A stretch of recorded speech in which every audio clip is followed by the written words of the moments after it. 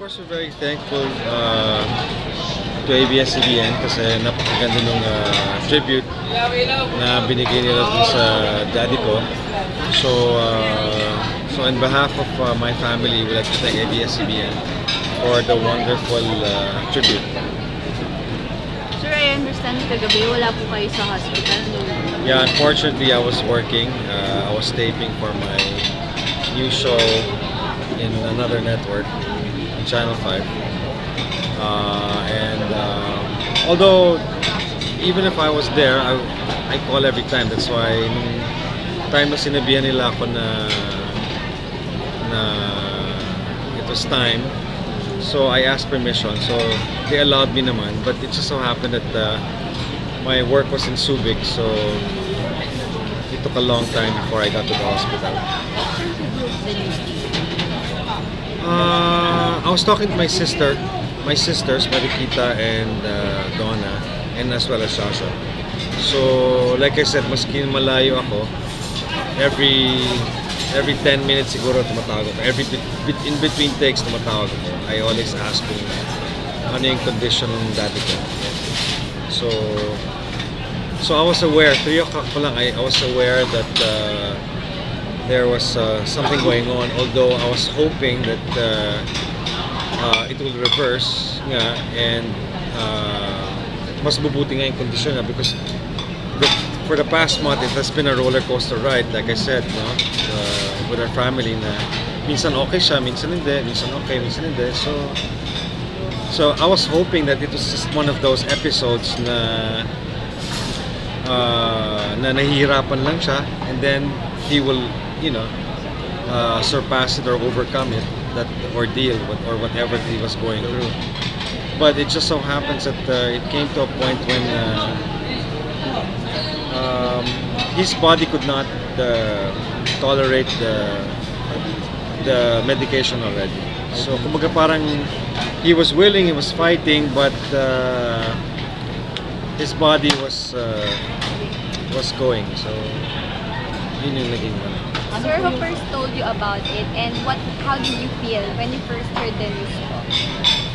How would you feel if somebody tells you that your father is about to die? Of course, like anyone, like any son, like anybody who hears a news like that, syempre manghirap, lalo na pag nagtatrabaho ka, di ba? But of course, you have your commitment.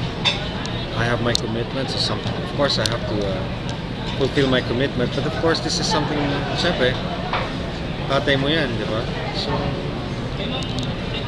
and I'm sure anybody, any boss will understand the situation. So, and I was very fortunate that, you know, the people who I was working with are alam nila kung paano ako magtrabaho.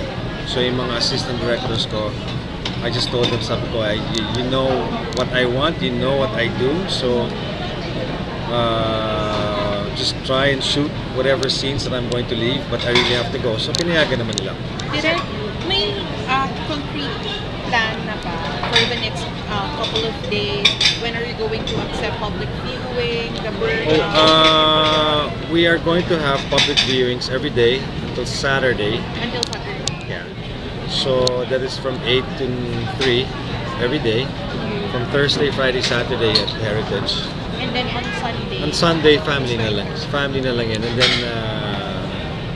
then before 3 o'clock, we'll bury him in Heritage also. In Heritage, not in Loyola? Sunday. Not in Loyola.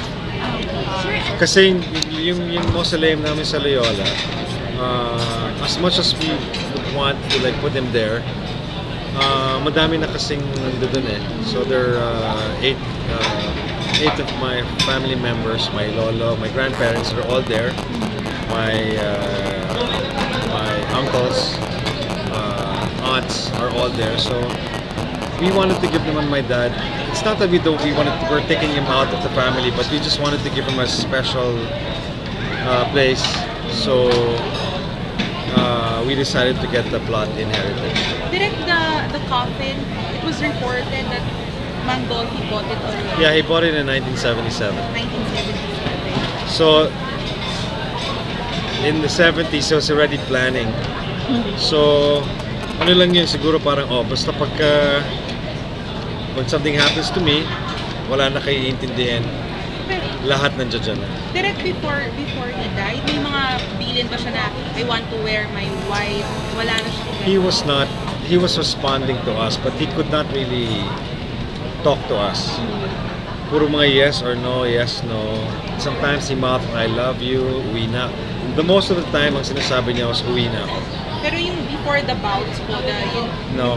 Wala din siya. Nothing about what he's gonna wear, nothing. My dad doesn't want to talk about these things. So even if we talk to him about it, he just doesn't want to talk about it. Parating yung, let's cross the bridge when we get there. Parating ganon. Are we gonna do this? Let's see. Hindi yan sasagot.